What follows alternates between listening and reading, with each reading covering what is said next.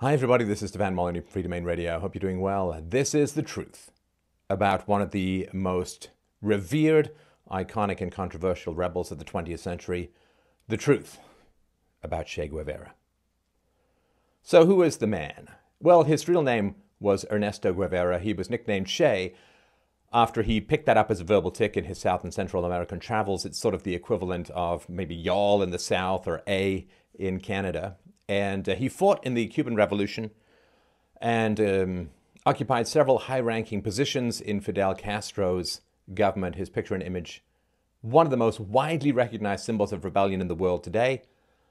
And the photograph of him, which is often silk-screened on T-shirts, has been called the most famous photograph in the world. Let's hear what some famous leaders themselves had to say about the man.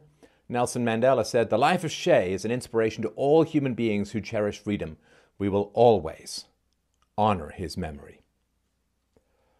Time magazine wrote, "Wearing a smile of melancholy sweetness that many women find devastating, Che Guevara guides Cuba with icy calculation, vast competence, high intelligence, and a perceptive sense of humor." Rage Against the Machine. "We've considered Che a fifth band member for a long time now for the simple reason that he exemplifies the integrity and revolutionary ideals to which we aspire. He was an amazing example of courage, a guy with humanitarian ideals and the will to act on them." Christopher Hitchens. 1968 actually began in 1967 with the murder of Che. His death meant a lot to me and countless like me at the time. He was a role model. Benicio del Toro, the actor, said, "Che was just one of those guys who walked the walk and talked the talk. There's just something cool about people like that. The more I get to know Che, the more I respect him." And you can find these and similar accolades all over the place. What is the truth about Che Guevara? Well, let's start with his deep background. Che Guevara's father, Ernesto Guevara Lynch, had roots in Spanish and Irish nobility and was the great-grandson of one of the richest men in South America, most of whose fortune was lost by his descendants. Also, actually, quite the case with my own family tree as well. Ernesto's parents were born in America as their families fled an Argentine dictatorship to join the California gold rush in the 19th century. After returning from exile, his parents got married and settled down in Buenos Aires. Ernesto had a secular upbringing and was an atheist, which in the 19th century generally meant incredibly fertile ground for Marxism. As one authority figure was displaced by secular rationalism, another one tended to rush in to fill the vacuum, which was the belief in the virtue of the totalitarian state. His noble origins and the adventurous spirit of his ancestors influenced him greatly, but his father sought to prepare him for a working life.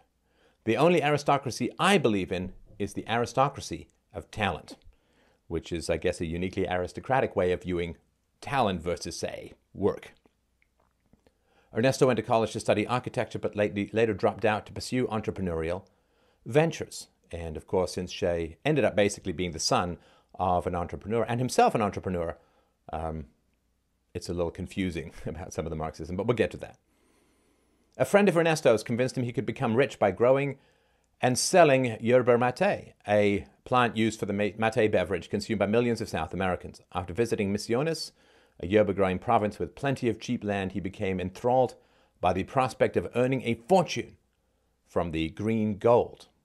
However, he couldn't invest in a plantation because his money was tied to a yacht-building company he had started with a wealthy relative. So here you have landowner and fruit exploiter and worker exploiter combined with yacht-building company.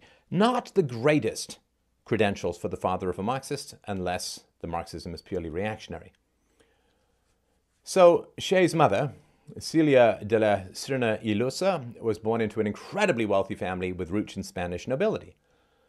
Tragically, Celia's father committed suicide shortly following her birth after learning he had syphilis. He drowned himself, and there is some speculation that he got syphilis as a result of an affair. Celia's mother killed herself shortly thereafter, leaving baby Celia in the care of her older sister Carmen de la Serna. So a very tragic upbringing for Che's mother, which, as you can see, as the story unfolds, will have devastating consequences. Carmen was a feminist and a member of the Argentine Communist Party who later married a famous communist poet and journalist. So we have a Marxist feminist, which is usually two sides of the same coin, or at least socialist feminist. What kind of son is she going to raise?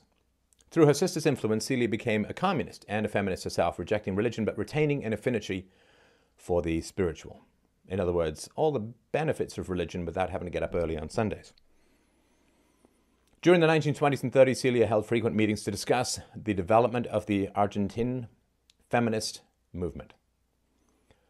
Ernesto, Shea's father, was 27 years old at the time, and he met Celia soon after she graduated from the all-girls Catholic School of the Sacred Heart in Buenos Aires. They decided to get married, but Celia's family opposed her involvement with Ernesto, seeing through the young entrepreneur's desire to fund his yerba mate fever by tapping into the clan's great fortune. He needed money, he needed capital, he needed to expand his land holdings, and basically he was a himbo gold digger. At least that is what her family thought. Celia was yet to turn 21, and under Argentine law, she needed her family's permission to get married or to receive her inheritance. Ultimately, the lovers forced the consent of Celia's family by staging an elopement. The marriage was approved, but Celia had to sue her family to win her inheritance, only to receive a portion of it. Celia and Ernesto finally got married in a private ceremony on November the 10th, 1927, and immediately fled to Misiones. Ernesto wrote, "Together we decided what to do with our lives. Behind lay the penitences, the prudery, and the tight circle of relatives and friends who wanted to impede our marriage." And just briefly to touch on South and Central America, there was great promise. Argentina in the 1920s had the same per capita income as the United States. There was great promise of economic growth and stability in South and Central America. Tragically, they got heavily infected with the viruses of socialism and particularly Marxism, which has resulted in many of the disasters that have occurred since, along with a fairly brutal US foreign policy. After keeping it a secret for 3 decades, Celia finally revealed that she'd been 3 months pregnant when she married Ernesto. And they had to stage an elopement because a woman, of course, went to a Catholic school and so on. If you conceived a child out of wedlock, it would have brought great shame to her and her family had it become public knowledge. So this accident may explain why, or help explain why, a committed communist and a feminist married an entrepreneur, kind of the bourgeoisie enemy. Fleeing Buenos Aires right after the wedding was also necessary to hide the onset of Celia's pregnancy. When Che Guevara was born, they had a doctor friend falsify the date on the birth certificate so they could avoid a scandal. After arriving in Misiones, Ernesto used Celia's money to buy 500 acres of jungle land, and the couple built a roomy wooden house. This is basically a humid hell jungle space, as we'll see. They spent the next few months of Celia's pregnancy engaged in various activities such as fishing, boating, and horseback riding. As you can see, not a huge amount of work actually going on, which is somewhat necessary if you're an entrepreneur, if I remember correctly. Ernesto, Shea's father, couldn't relax. To him, Misiones was a place full of, quote, ferocious beasts, dangerous work, robbery, and murders, jungle cyclones, interminable rains, and tropical diseases. I guess that means he would have fit nicely in Congress. In the spirit of his grandfather, he viewed the jungle as a gold mine that would restore his family's wealth, and he couldn't wait to start working on it. But as Celia's pregnancy advanced, they decided to return to civilization so she could give birth in a more comfortable and secure place. They ended up in the large city of Rosario, where Ernesto, Che Guevara, was born on May 14, 1928. The date on his birth certificate was falsified to June 14th. The family immediately left for Buenos Aires to show off their son to family and friends, lying to everyone that he was born prematurely. According to one of Ernesto's sisters, the infant almost died from pneumonia 40 days after he was born. This, I would imagine, has something to do with the rigors of travel, of course, in the 20s. In that place of the world, travel was pretty harsh. Ernesto Sr. now desired to get the yerba mate plantation off the ground, so the family returned to their Misiones homestead. Now, we mentioned it's sort of 500 acres of humid jungle hell. It's full of insects. Every single night, Che Guevara's father would creep into his infant's room holding a flashlight, while one of his workers used the burning tip of a cigarette to remove the mites burrowed into the baby's flesh. Now, this is also similar to, as we see from his later political writings, these early infant and toddler experiences have a very deep impression on people's ideology, particularly if they've not rigorously pursued self-knowledge. Hitler used to call Jews the lice burrowing into the flesh of the German population. This, of course, was babies used to be so tightly swaddled, these like sort of self-hugging baby burritos that they used to wrap the kids in, and the bandages and so on, the sheets would be full of lice which would burrow into the children's flesh. And so many years later, Che Guevara would claim, after having these mites burrowing into his flesh as a baby, that the oppressed masses, quote, would turn the wheel of history by awakening from the long, brutalizing sleep to which they had been subjected. In March 1929, Celia became pregnant with their second child. She hired a young nanny to take care of her son, who was less than a year old. This may indicate, hiring a nanny when you're a kind of a stay-at-home mom and have servants, may indicate that she was feeling overwhelmed and may have been suffering from postpartum depression. Pure theorizing, of course, but it certainly would fit what happened later. So free of having to take care of young Ernesto, Celia started swimming daily in the nearby Paraná River. When she was 6 months pregnant, she got caught by the river's current and nearly drowned. Two of her husband's workers happened to be nearby and saved her. Ernesto Sr. would later recall many such near-drowning experiences involving his wife. So her father drowned himself, and she herself was continually exposing herself to risk by drowning. That is pretty brutal. And of course, it's well known now, though it really wasn't at the time, that stress hormones, while a baby is in the mother's womb, can cause significant problems in fetal development. So whether this had an effect on both the children or the resulting 4 children is probably quite considerable. By now, there was friction in the relationship between Che's parents. Celia was reckless and aloof, preparing to spend her time in isolation. Ernesto was paranoid and emotionally needy, who needed to have people around him. So you get the usual codependent. She's fleeing. That causes her to pursue him more, which causes her to emotionally flee more, and this creates a pretty toxic cycle. The family moved back to Buenos Aires later the same year and settled down in the city's outskirts. Celia was about to give birth, and Ernesto Sr. needed to take care of a business-related problem. One of the investors had withdrawn from his yacht-building company while he was away. The company was also on the verge of bankruptcy due to the incompetence of Ernesto's second cousin and business partner. So in December 1929, Celia gave birth to the second child, a daughter named after her. Ernesto lost his inheritance soon after the family returned to Buenos Aires. A fire destroyed the shipyard, and they couldn't get any insurance money because his cousin forgot to pay the premium. He wasn't terribly worried because they could rely on family and friends to survive financially, not to mention Celia's vast inheritance. But in this, and we've seen this when I've done a video on the truth about Karl Marx, there is a tendency of people who end up in Marxist circles to have families who rely upon manipulation, parasitism, and particularly sexual predation upon the working classes, servants and maids and so on. On May 2nd, 1930, during the onset of the Argentine winter, Celia took 2-year-old Ernesto swimming. The boy got sick the same night, and doctors diagnosed him with asthmatic bronchitis, which later developed into chronic asthma. This affliction followed Che Guevara for the rest of his life. Again, I've been a stay-at-home dad for over 5 years. Taking a 2-year-old swimming during the onset of winter, not particularly smart, particularly in a time when there were very few effective antibiotics.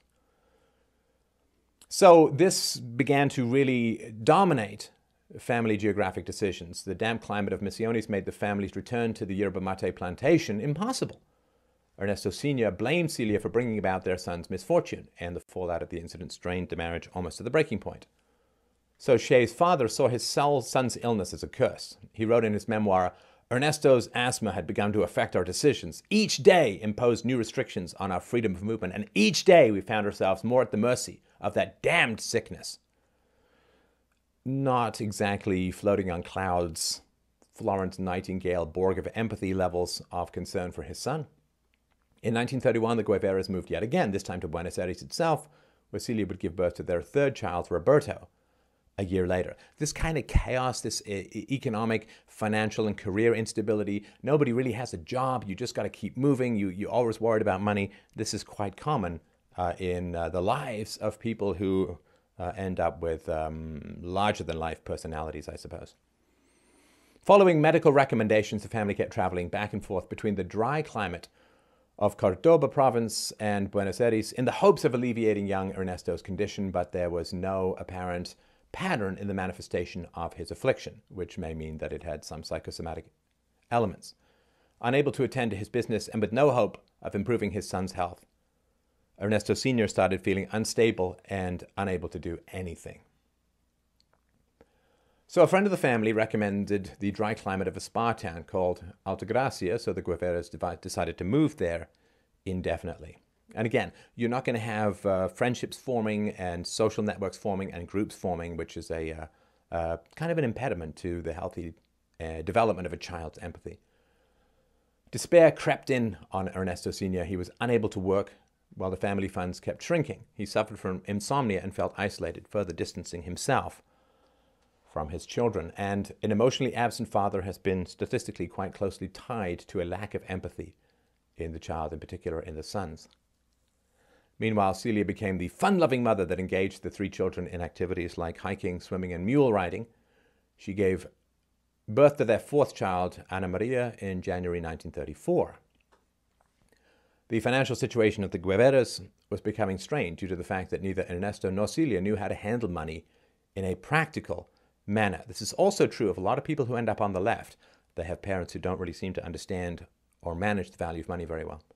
In other words, we were always broke, therefore money is bad. I fight with my girlfriend about money, therefore we should eliminate money, because that's really the problem, right? They became famous for their extravagant lifestyle, giving dinner parties, going on frequent vacations, owning a car, and employing 3 servants. This is a kind of economic entitlement. No matter what the income, this is how we must live. And this kind of great Gatsby hollowing out of a debt-ridden lifestyle is pretty stressful and chaotic and catastrophic, I would say, for children's development. The family enjoyed all these luxuries despite constant financial difficulties. Ernesto Sr. wrote, "They were really bad times for us, so full of economic difficulties. The children were getting bigger. Ernesto still had his asthma. We spent a lot on doctors and remedies. We had to pay for domestic help because Celia couldn't manage alone with the kids. There was school, rent, clothes, food, trips. It was all outgoing costs with little coming in."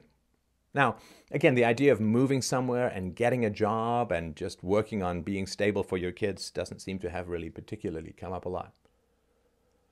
Now, it's not just financial difficulties that were problematic in the Guevaras, or among the Guevaras. The hot-tempered Celia and Ernesto, defying absolutely zero stereotypes of South American or Spanish-based people, started having regular shouting matches, the stories of which became well known in Altagracia. According to one of Shay's childhood friends, to escape his parents' arguments, the boy would flee the house and hide in the brushy countryside, only returning after things had calmed down. According to Celia's closest friends, the cause of the fights was Ernesto's infidelity. In an interview, one of Shay's cousins would later remark, "Everybody knew he was a ladies' man. Celia knew. All the time. At the time, though, divorce was illegal in Argentina, so Ernesto and Celia decided to stay together despite their marital problems." Now, Shay's health did improve during his stay in Altagracia, but he still suffered from occasional asthma attacks. The young boy joined the local gangs of children, the Barras, and started riding bicycles and playing games like trench warfare with them. Guess that came in helpful later in Cuba. His violent side was already showing when he started organizing rock fights between warring Barras. Ernesto Sr. recalled that his son would get into frequent fistfights with his Barra rivals and would become uncontrollable with rage if he felt he had been unjustly reprimanded or punished. In an article published by one of Che Guevara's cousins, it was revealed that Che also delighted in torturing animals from a very young age. So, I don't know if he wet his bed. Arson and torture of animals, one of the 3 signs of sociopathy, according to my understanding. And You will see how this looks when somebody grows up in just a few minutes. So when he got his asthmatic attacks, Shay would have to spend his days confined in bed, not even able to walk. He filled up the long hours with reading and playing chess. However, when the conditions subsided, he would be eager to go out and retest his physical boundaries. And like Robert Louis Stevenson and other people who had a lot of illness confinement as children, his language skills improved considerably as a result of reading and writing and making up your own stories and games and so on. Unlike Ernesto Sr., Celia, his mother, encouraged her son's outdoor activities despite the dangerous consequences. On numerous occasions, the boy was carried home by his friends, hardly able to breathe. Because of her son's health condition, Celia tutored the boy at home, teaching him to read and write, as well as exposing him to poetry and philosophy. During this period, young Ernesto formed an incredibly strong bond with his mother, a bond that would last until the day he died. She was now his favorite parent. Or perhaps he could be called the substitute husband. So moms who are not emotionally connected to the fathers, right, to their husbands, will often gravitate towards a boy as a substitute husband, kind of cling to him and use him for as a way of getting back against the husband by showing intimacy and happiness and so on. And it's really, really toxic. And as we see, the Oedipal complex described by Freud became quite fascinating for him later on in life. And if a man grows up to be the kind of man which we'll see Che Guevara grew up to be, then looking at how he was parented is really, really important, as I talked about in a recent video about Elliot Rodger. While Ernesto Sr. didn't participate much in his son's development, Celia had an almost symbiotic relationship with the boy that set him apart from the rest of her children. The home tutoring, however, wasn't meant to last. And this fusion between a needy and dysfunctional mother and a son, to the exclusion of the other children, often produces grandiosity on the part of the child. I can do everything. I'm smarter at everyone than anything. Everyone should do what I say because she has such control and such a lack of boundaries with the mother. Altagracia's educational authorities eventually ordered the family to send their boy to school. In March 1937, 9-year-old Ernesto entered elementary school, starting at the second grade level. So he's been homeschooled, really, for the first 9 years of his life. All right. Elba Rossi di Oviedo Zelaya, and I apologize for all the mispronunciations, the school's headmistress and Shay's third-grade teacher, remembered him as a mischievous, bright boy, undistinguished in class, but one who exhibited leadership qualities on the playground. Che Guevara later noted that Elba Rossi had been a strict disciplinarian and was always spanking him. In elementary school, Ernesto became famous for his exhibitionist behavior that shocked the adults and awed his peers. He ate chalk during class, drank ink out of a bottle, explored a dangerous abandoned mineshaft, and played bullfighter with a ram. This is sort of like Michelle Rhee, the Washington school superintendent who tried to reform the schools, who ate a bee that flew into her classroom just to get the kids' attention. As a kid, Ernesto also engaged in borderline criminal behavior. In the company of his Barra friends, he went around Altagracia shooting out streetlights with a slingshot. To settle a score with a rival gang member, Ernesto shat on the ivory keys of a piano that belonged to his rival's parents. I guess they then played chop shits. Anyway. On another occasion, he shot burning firecrackers through a neighbor's window and into a dinner party, scattering the guests and ruining the event. His parents' social status allowed him to get away with all of these transgressions. Now, the Spanish Civil War began in 1936 when young Ernesto was 8 years old. And for more on this, you can, of course, read George Orwell's Homage to Catalonia. His mother's sister Carmen stayed with the family while her husband was deployed as a correspondent for a Buenos Aires newspaper. She read the letters she got from him to the entire clan, bringing home the reality of the war in all its details, and inspiring Ernesto Jr. to follow the unfolding events by marking the movement of the Republican and fascist armies on a map. And there was great hope for the left anarchists that the Spanish Civil War was going to bring to fruition the communist anarchist dream of a propertyless, stateless society. It generally descended into the usual totalitarian horror show, but we'll talk about that in another podcast or video. But the fact that his father was out there basically praising the war, writing about how wonderful it was and how exciting it was, these things have a very, very deep impression upon an 8-year-old boy. Now, of course, September 1939, World War II began in earnest after the British declared war on Germany for the invasion of Poland, and Ernesto Sr. threw his energy into the pro-Allies Acción Argentina group. He and his colleagues monitored suspicious activities in their community, fearful of a Nazi infiltration or a possible invasion. Ernesto Jr. was very enthusiastic about joining the youth wing of Acción Argentina. All the free time he had outside of his playtime and studies he spent collaborating with us, recalled his father. So Che, or Ernesto Jr., had sex for the first time with a servant girl from a friend's house when he was about 14. He and his friends continued to target women of low social status, primarily servants, for sex. This behavior continued into his adulthood. So basically, this preying upon the economic underclasses and then complaining about capitalists preying upon the economic underclasses is obviously just a matter of psychological projection, that he himself, just like Marx, preyed upon women of low status sexually and then thought that the major problem was the United Fruit Company. According to one of his childhood friends from Altagracia, young Che earned the nickname Fast Rooster when he, in the middle of having dinner with his friends, forced a servant girl to climb onto the table and had sex with her. After he finished, says the friend, he got rid of the poor devil and continued eating as if nothing had happened. So, I mean, just take a moment and picture this, that you're having, as a mid-teens, you're having dinner with some friends, and a servant girl is basically thrown onto the table, is raped, is thrown off the table, and then the rapist sits down and just continues to eat as if nothing had happened. This is so astoundingly disturbed and disturbing behavior that it's almost impossible to comprehend. This is sort of like a layer of Dantean hell that pure psychopathy and sociopathy would be inhabiting. And this is this rapist of the underclass, of economic underclasses, is praised, and people wear his t-shirts. A few years later, Che had a romantic relationship with his cousin, the daughter of his Aunt Carmen.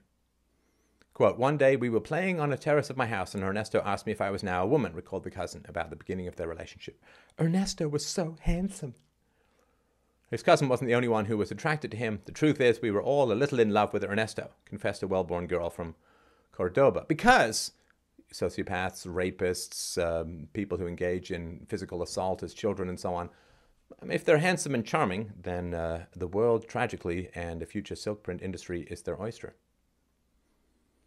In March 1942, Ernesto began attending one of the best state-run high schools, the Colegio Nacional de Influencias in Cordoba.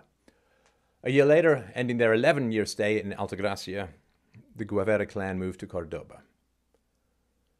In high school, continuing his exhibitionist behavior, or no boundaries and sexual predation, Ernesto managed to earn himself several nicknames. As Che's friend Alberto Granado recalled, they called him El Loco, Crazy Guevara. He liked to be a little bit of a terrible lad. He boasted about how seldom he bathed, for example. They also called him Chancho, which is pig. He used to say, it's been 25 weeks since I washed this rugby shirt. How about a hug, comrade? During his teenage years, Ernesto took great interest in the works of Freud and Bertrand Russell. He was now reading everyone from the ancient Greeks to Aldous Huxley, Benito Mussolini on fascism, Joseph Stalin and Karl Marx on Marxism. He also enjoyed the works of Franz Kafka, whose novels had a profound impact on him, and Jean-Paul Sartre. Sartre, of course, was also a sexual predator who used his position at a university to engage in threesomes with Simone de Beauvoir, his wife, who actually kind of hated them.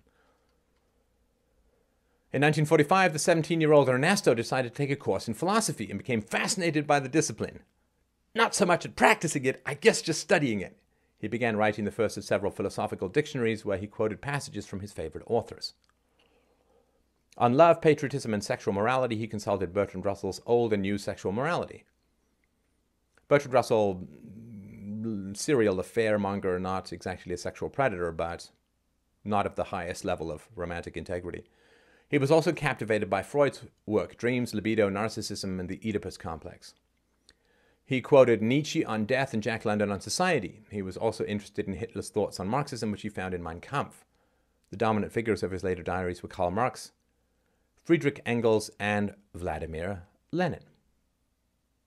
So, pretty much rapist, parasite on the working class, and mass murderer. Can't go badly from here, right? Around the time he became involved with philosophy and psychology, his family and friends were noticing that he became a lot more withdrawn. He no longer sought constant attention, preferring isolation instead. In May 1947, Ernesto's paternal grandmother died after suffering a stroke, leaving her grandson inconsolable. Celia, his younger sister, recalled that she'd never seen Ernesto so grief-stricken. It must have been one of the great sadnesses of his life. His grandmother's death and his desire to cure his asthma influenced his decision to become a physician, and in 1948, he entered the University of Buenos Aires to study medicine. Ernesto's inner turmoil is very apparent in a poem he wrote when he was 19. I know it! I know it! If I get out of here, the river swallows me. It is my destiny. Today, I must die. But no, willpower can overcome everything. These are the obstacles, I admit it. I don't want to come out. If I have to die, it will be in this cave. The bullets. What can the bullets do to me if my destiny is to die by drowning? But I am going to overcome destiny. Destiny can be achieved by willpower. Die, yes, but riddled with bullets, destroyed by the bayonets. If not, no. Drowned, no. A memory more lasting than my name is to fight, to die fighting. Now, his grandfather killed by drowning, he almost died by drowning, and so on. So a lot of these early childhood memories are still resonating in his mind. By the early 1950s, a deep-seated hostility towards the United States had already taken roots in Ernesto's mind. Now, for those who don't know the intricate history of the expansion of Marxism and communism, there was to be a world revolution which was to be provoked by reminding the working classes of how badly they were being exploited by the bourgeoisie and capitalist classes, and the United States was a huge problem for a communist thought, because according to communist thought, the communist economies, Marxist economies, Soviet economies should be vastly outstripping, without the profit motive, vastly outstripping the capitalist economies in terms of wealth, growth, freedom, power, and so on. The United States was vastly outstripping the rest of the world economy after the Second World War for a variety of reasons, which was a huge problem for Marxist theory. So the fact that Marxists have a hostility towards the United States is as much ideological as it is out of some pretty legitimate criticisms of U.S. foreign policy. So Dolores Iona Martin, a childhood friend of Shay's, said, in his eyes, the twin evils in Latin America were the native oligarchies and the United States. He would disconcert both nationalists and communists by being anti-American without subscribing to either of their points of view. I was never able to convince him that the United States foreign policy was more often than not the bumbling creature of ignorance and error rather than the well-designed strategy of a sinister cabal. He was convinced of the dark princes of evil who directed every U.S. move abroad. The old thing, never ascribe to malignancy that which can be more accurately explained by incompetence. On January 4th, 1952, Ernesto set out on a motorcycle journey across South America that he documented in his famous Motorcycle Diaries. You may have seen the 2006 movie. He often boasted about his noble ancestry.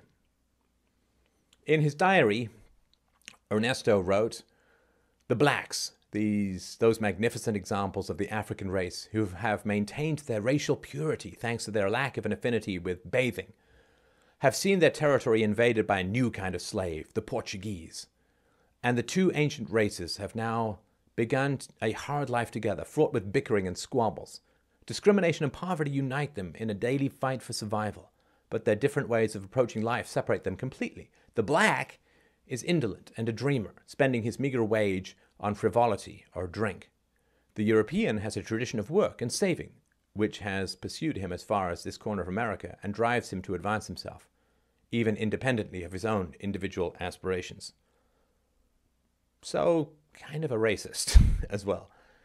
In the margin of his diary, Ernesto scribbled the following: "I knew that when the great guiding spirit cleaves humanity into two antagonistic halves, I would be with the people. I know this. I see it printed in the night sky that I, eclectic dissembler of doctrine and psychoanalyst of dogma, howling like one possessed, will assault the barricades or the trenches, will take my blood-stained weapon and, consumed with fury, slaughter any enemy who falls into my hands.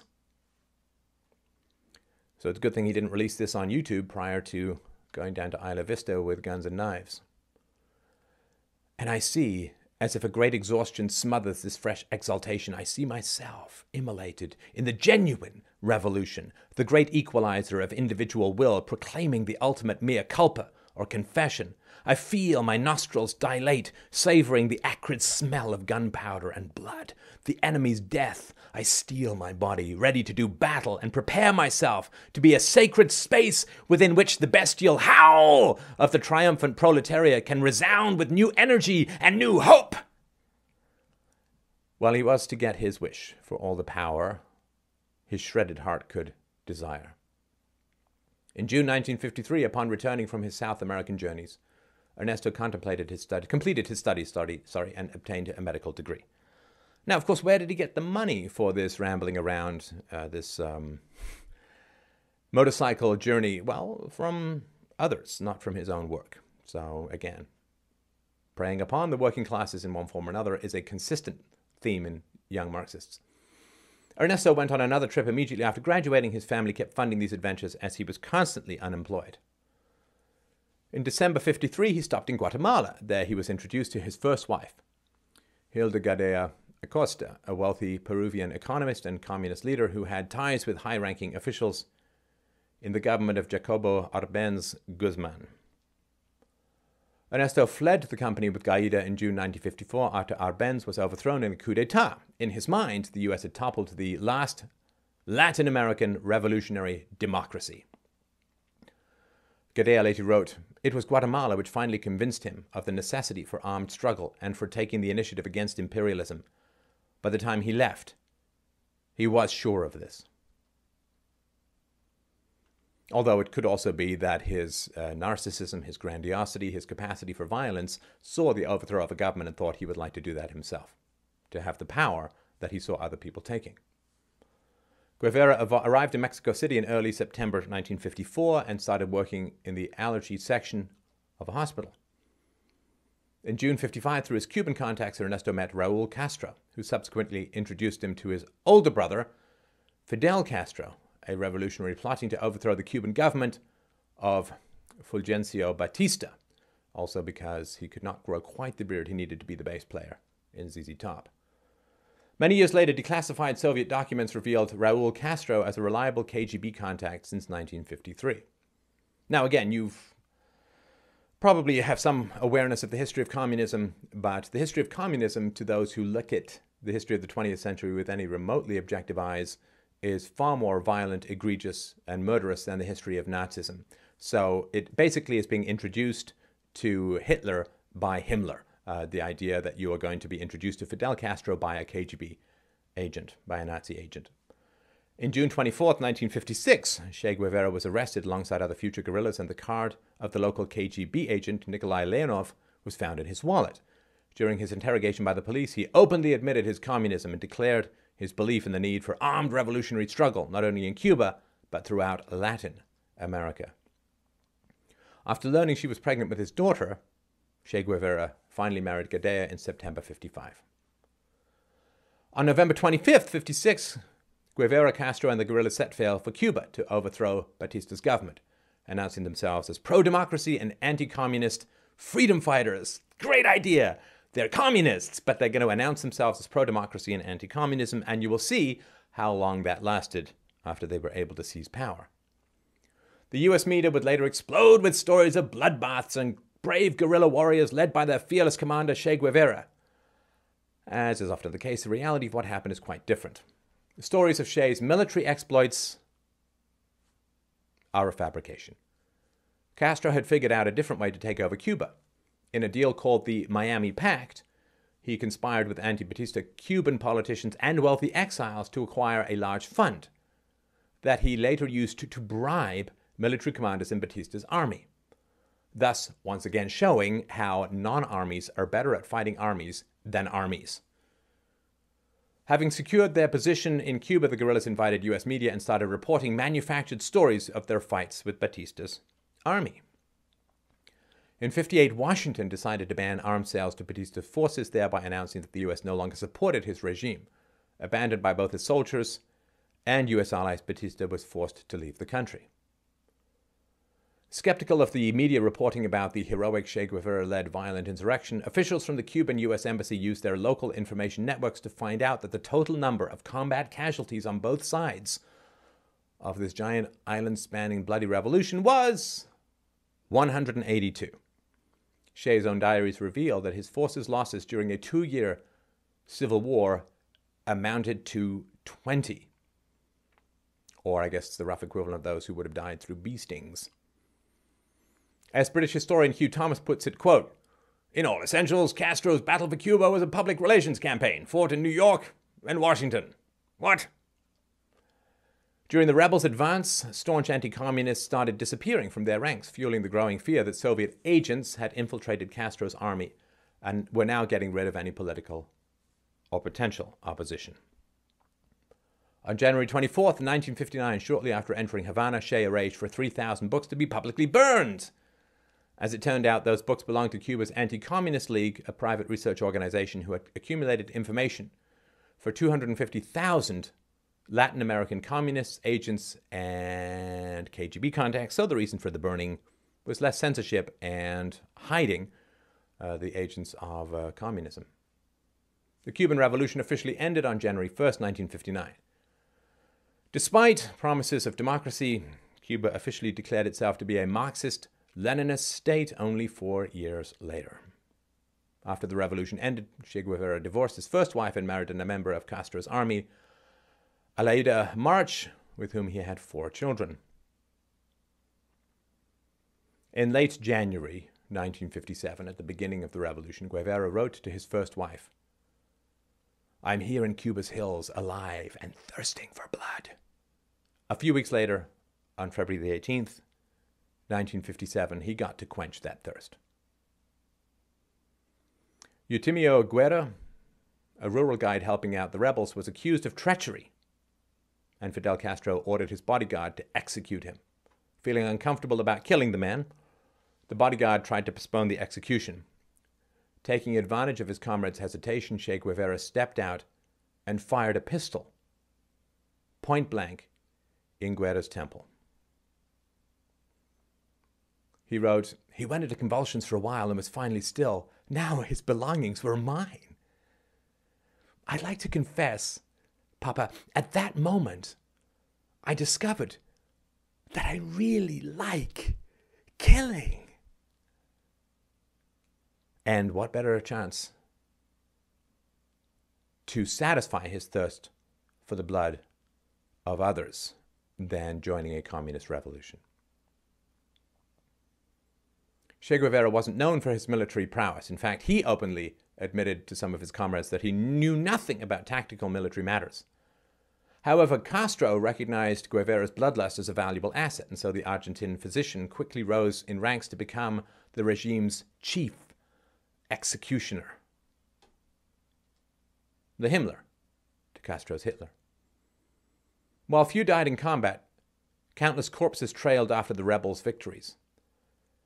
Che Guevara kept executing captured soldiers and anyone suspected of supporting Batista. "Damn, but Che has drowned this city in blood," recalled his comrade Camilo Cienfuegos about the city of Santa Clara, which the rebels captured on January 1st, 1959.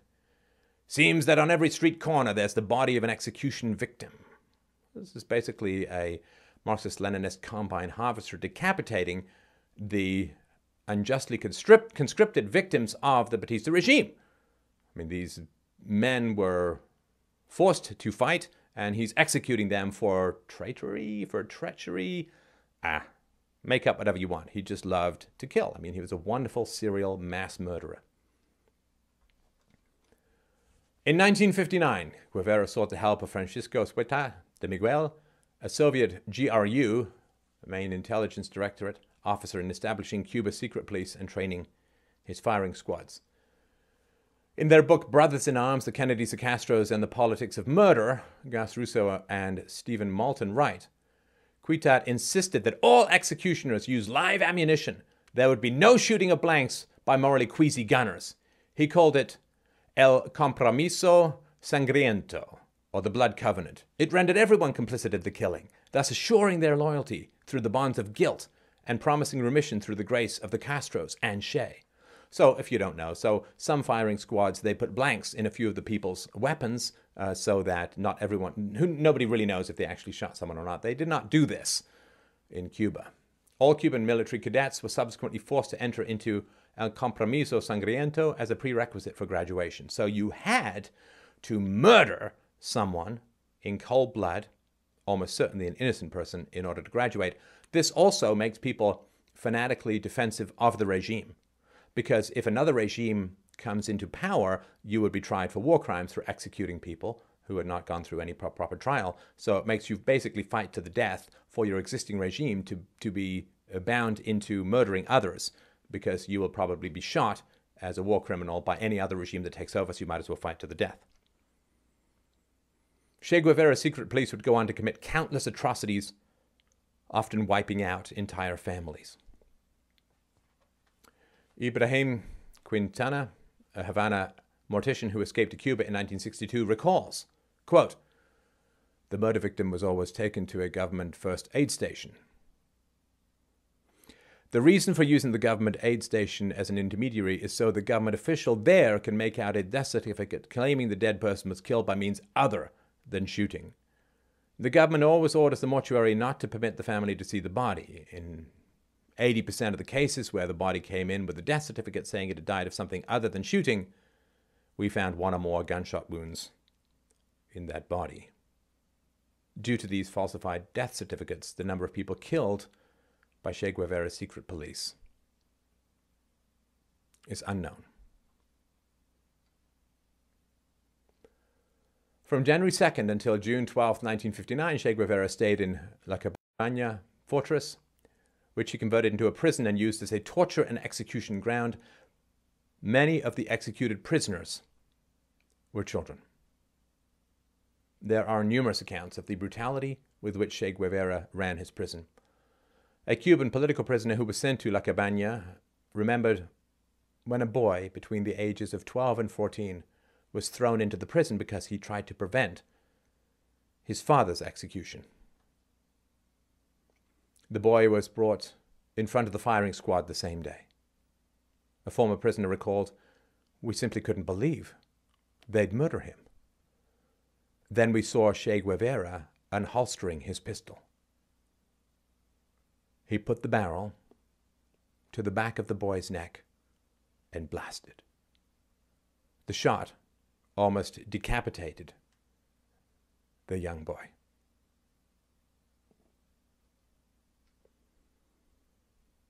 A Cuban dissident who was in prison for 28 years said, "There was something seriously wrong with Guevara.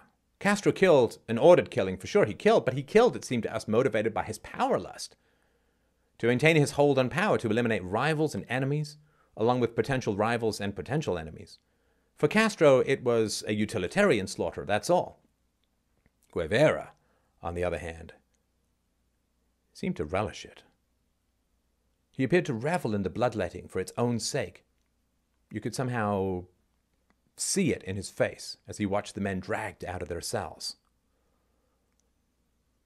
Child rapist, sexual sadist, adult mass murderer, raised by a feminist." A priest tasked with performing confessions and last rites claimed Che Guevara personally ordered 700 executions by firing squad in the 6 months he spent in La Cabaña.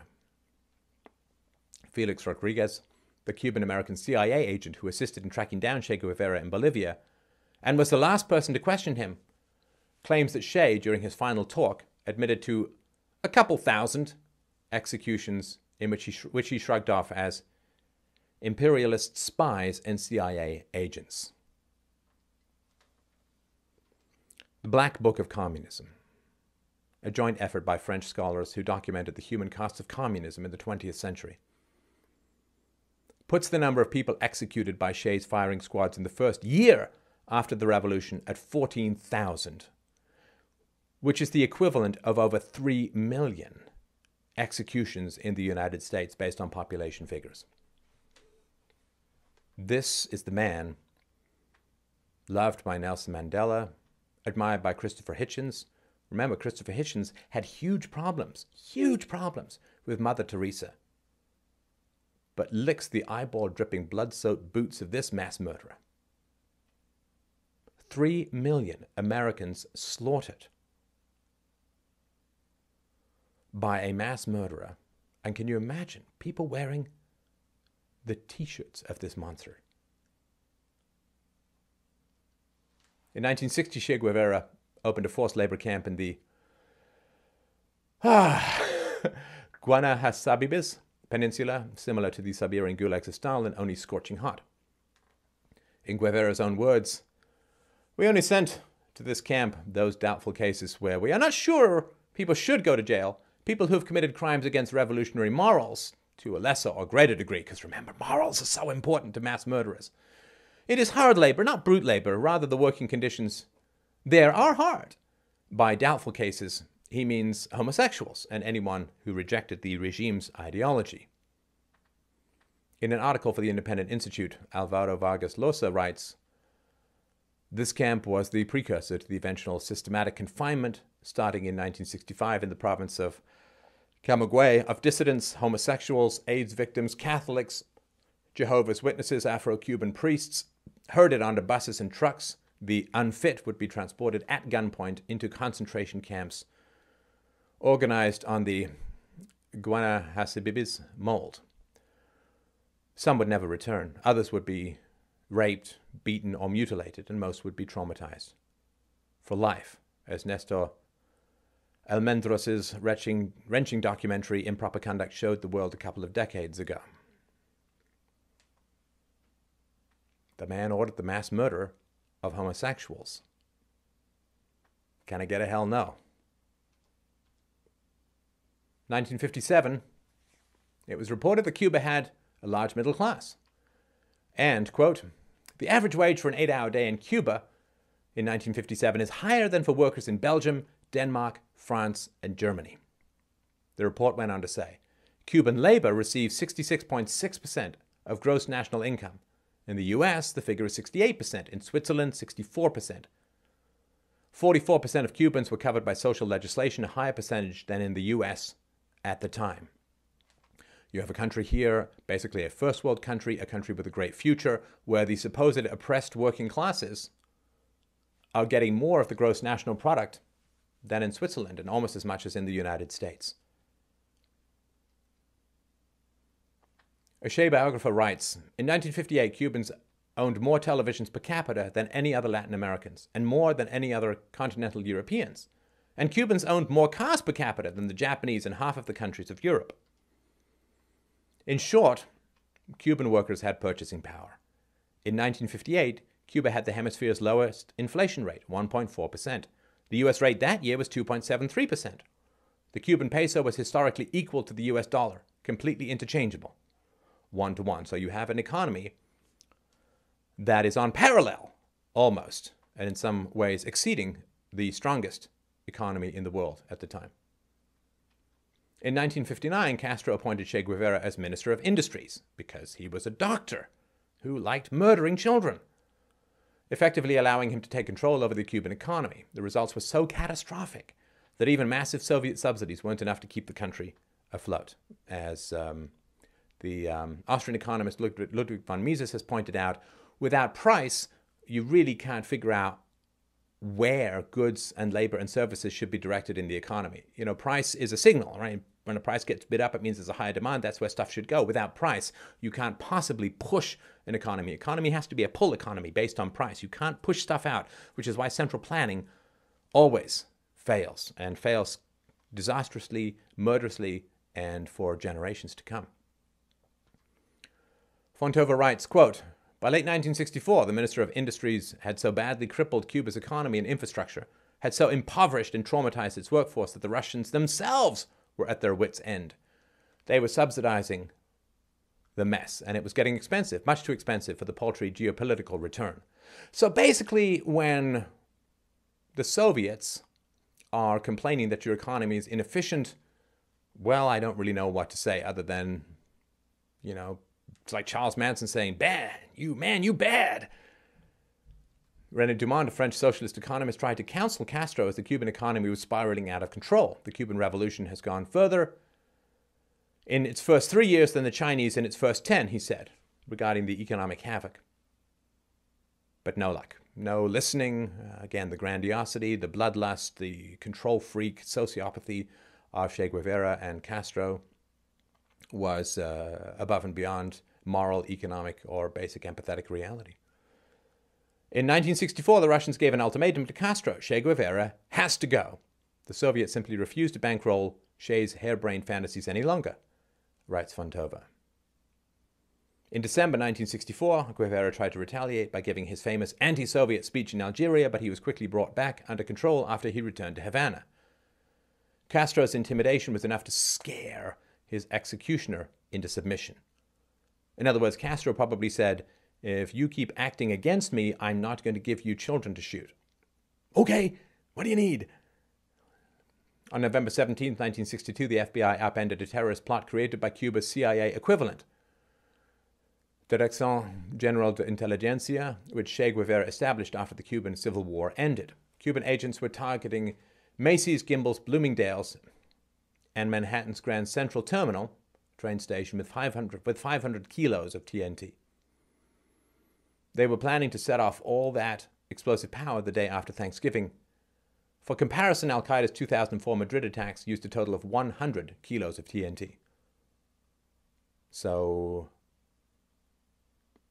when you see pictures of Che Guevara, he's a complete terrorist, bombing and destroying innocent civilians, far worse than Al-Qaeda, far worse than Osama bin Laden. On February 18, 1965, the FBI and the NYPD cracked another terrorist plot that Che hatched with the help of the Black Liberation Army. Raymond Wood, a black NYPD cadet, managed to infiltrate the organization and uncover a plot to blow up the Statue of Liberty, the Liberty Bell, and the Washington Monument. If Che's plan was successful, he could have triggered a nuclear war between the United States and the Soviets who backed Cuba. So, kind of a dangerous, deranged, and evil bastard. The world's most wanted terrorist, Ilich Ramirez Sanchez, also known as Carlos the Jackal, was trained in one of Che's guerrilla camps. In an interview he gave after 9/11, Sanchez claimed, "Bin Laden has followed a trail I myself blazed. I follow news of the September 11th attacks on the U.S. non-stop from the beginning. I can't describe that wonderful feeling of relief." The man trained in one of Che Guevara's guerrilla camps. After his disastrous economic policies and the terrorist attacks he plotted against the U.S., Che Guevara fell out of favor with Moscow. Not only did he cost the Soviets a lot of money, but they also feared that his continued aggression towards the U.S. may provoke an all-out nuclear war. Dariel Alazon Ramirez, a former Cuban guerrilla, accused Fidel Castro of siding with the Soviets to eliminate Che Guevara, who Moscow considered, quote, a very dangerous personality for their imperialist strategies. Castro supposedly yielded for reasons of state, given that Cuba's survival depended on the help of Moscow. However, at the time, Castro had already secured his position in Cuba, so he no longer needed his bloodhound. In fact, the dictator was already planning to kill off Che Guevara soon after the Cuban Revolution ended. Know what I'm going to do with Che Guevara? I'm going to send him to Santo Domingo and see if the Dominican Republic dictator kills him. In November 1966, Che Guevara was sent to Bolivia to organize local communist insurgents and topple the existing government. Unlike Batista, the Bolivians fought back and cornered Che. On October 7th, 1967, without any support from Cuba, Che was captured, interrogated, and executed by a firing squad 2 days later. The operation was supervised by the CIA. A far worse murderer per capita, a far greater sadist than Osama bin Laden, and yet people mourned his death on the left. Not only did U.S. media outlets run manufactured stories about the Cuban Revolution, but Fidel Castro's regime was also the publisher of the vast majority of Che's personal work. The Che Diaries, the secret papers of a revolutionary, and the reminiscences of the Cuban Revolutionary War. This is all Soviet-style, Nazi-style propaganda. During the Cuban Revolution, Carlos Lazo, a Cuban Air Force lieutenant serving under Batista, managed to acquire Che Guevara's notebooks and diaries after scattering Che and his guerrillas. The documents found by Lazo vastly differed from what Castro's regime published, as you can imagine. While historians rely on Lazo's documents, most of Che Guevara's biographers stick to the information provided by the Cuban government. In fact, John Lee Anderson, the author of what is considered the Bible on Che's life, wrote his book under the supervision of Castro's regime and often used Cuban agents as sources of information. The thousands of Cuban exiles in the US were ignored by both media and biographers. It's like going to Goebbels for the history of World War II. Fidel Castro, a well-known master of propaganda, used Che Guevara's manufactured story as an advertising campaign for his regime. The millions of people wearing Che's face on their t-shirts, hanging posters of him on their walls, and considering him a hero are a testament to Castro's success.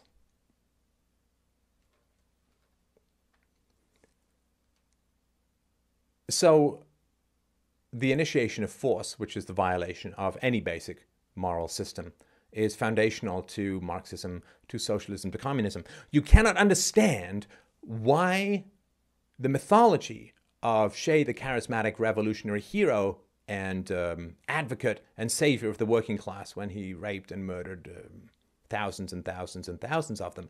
You can't understand why these evil doctrines continue if you don't understand that the great battle in the 20th century and into the 21st century is between free and voluntary trade and coercive central planning, between economic actors trading for mutual benefit without coercion and centralized economic oligarchs using the force of the state to organize and enforce their economic doctrines. Spontaneous self-organization on a voluntary and peaceful basis versus, which is the free market, versus violent, coercive, indebted and destructive central planning from those who hold a monopoly of political, economic, and coercive power. This is the only two battles. This is a big battle that's going on. Now, two aspects of that fell away. Two aspects of central planning fell away. Fascism and National Socialism, or Nazism. Communism has won. Communism has won for a variety of reasons we can get into, but mostly to do with propaganda and the unwillingness of people to take a moral stand on these egregious evils and to openly promote violent, murderous sociopaths as cool guys that actors like. But communism has won. Most of the original 10 planks of the Communist Manifesto have already been implemented throughout the West. Communism absolutely won the propaganda battle of the 20th century. And now the only argument is the degree to which we should be communist. And the free market is always demonized. Central planning, government control, central banking is always considered to be the salvation of the economy. And anything that goes wrong is blamed on voluntary free trade, and anything that goes right is based upon the actions of central planners, right? So you've heard the myth, which is completely false, that George Bush deregulated the economy and that's why the economic crash of 2007, 2008 happened. And you hear this stuff over and over. It's all lies, it's all propaganda. It's actually, Bush expanded the regulations of the financial industry, not deregulated. It's just something people make up. Like when there's huge disasters in the economy, the central planners need to find a scapegoat, right? And they can't blame ghosts, and there's a shortage of vampires, so they have to blame the free market. Right. And so in the same way that a plantation owner whips the slaves when the slaves don't produce enough for his liking, right? Those who suffer under the state are always blamed for the evils that result from state power, and evils will always result from state power. It's inescapable. So this is just generally part of the propaganda machine that occurs, which is really foundational to the success, the incredible victory of communism in the 20th and 21st century. Hopefully people are waking up to it now, and we are reminding ourselves that voluntary free trade is where we need to go as a society, that central planning, coercion, and the initiation of force, which is at the root of all government economic policies, is morally repugnant, morally evil, and economically incredibly destructive. Thank you so much for watching. Please take down those goddamn posters. Please don't wear shirts that make you look like you're wearing this, and recognize that being the poster child for evil is something we should recognize.